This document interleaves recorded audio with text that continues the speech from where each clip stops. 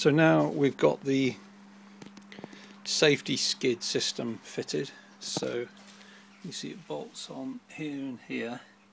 It gives you a footrest, which is from a BMX foot peg. Also this covers up the very sharp projections here, so I'm going to make something that goes over this so it doesn't chew up your ankles if you fall off so much.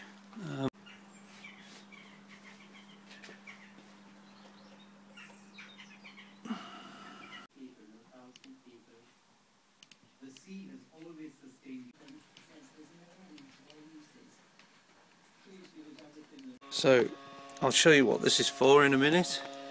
So here we go. See, this is to screw on the end of the axle, so it doesn't sort of acts as a protective cap. If you fall off, you don't want the axle punching into the side of your ankle, really.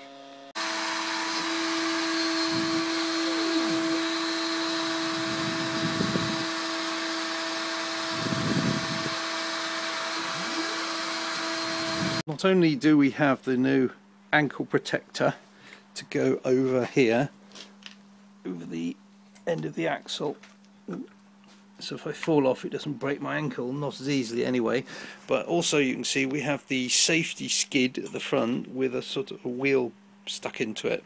The other thing I've done is make a strut, can we see that here, which bolts in from there to there, and that locks the steering completely.